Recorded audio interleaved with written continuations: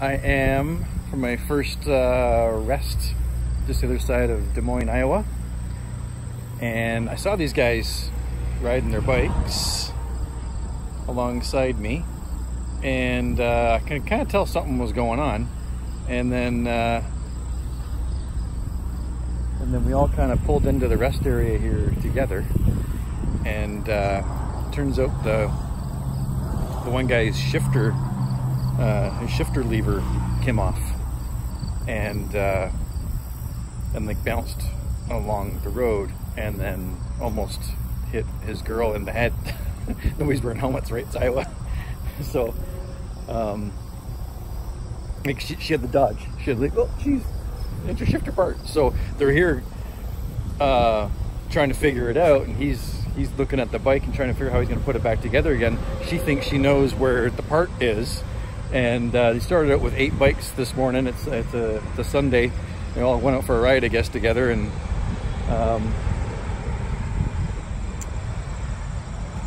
they're all separated. The other guy had clutch problems.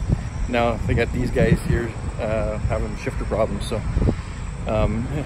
she goes, "That's it. I'm going back home." So one of the other guys went to go like rode down and like back to exit, and then saw it and picked up the part. And now they're trying to figure out how to put it back on without any tools. So good luck to them. I hope it all works out. They told me the story. We all kind of got out together, and then I kind of want to leave them alone to get their shit figured out, because I don't want to be a bother, right? Okay, so something I forgot to tell you from last night. I was so overwhelmed with the Iowa 80 truck stop. So many shiny, sparkly things and flashing lights. I was just overwhelmed. So there was, I drove by, every once in a while on the interstate, you get like a whole cluster of billboards, like big giant ones, and then there's nothing for a while, and then you'd come to a kind of a populated area or something, there's a whole cluster of these things again. So about 20 minutes before the Iowa 80 truck stop, there's the cluster of billboards, and it's the usual car dealership and this and that, right? But there's one that really stuck out to me. Big giant brown billboard with a big white sperm on it, just one sperm, red circle with a line through it. Vasectomy. Vasectomies, in office, no scalpel, and a phone number. It was odd to see in the middle of all of those very regular looking kind of professional billboards, and this one kind of looks like someone got up there on a ladder and painted it on. It had been there for a while too, but I don't know, and that begs the question, is the billboard really helping that guy's business? Is he doing more vasectomies now because of the giant sperm billboard on the interstate? I don't know.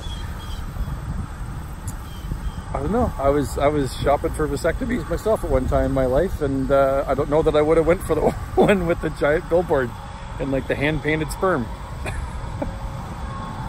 Anyway, I wanted to share that. And okay, so I'm going to have get a few steps in here, have an apple, fresh water bottle, and then back on the road. I've already done 200 miles today, and see if I can bang out another, probably do another 200, and then maybe see if I can find somewhere to have something to eat, and then I can bang out the last 200 and find a place to stop. Look at this. This is the there's tons of these, you know, the giant generator windmills. There's tons of these going up here, and I'm seeing lots of oversized loads with that, right? The giant wing. with the crazy extended trailer. And the big gearbox and the spindle and all that kind of stuff. Tons of oversized loads. And they're going up everywhere around here. So yeah, these stuck one on a poster for some reason. Anyway, that's all for now. I'll do a walk by and see if those guys got their bike fixed or not. Hope so. I have a few tools. Maybe I should go see if I can help them. I'll go see if they need a wrench or something. That's what I'll do. Bye.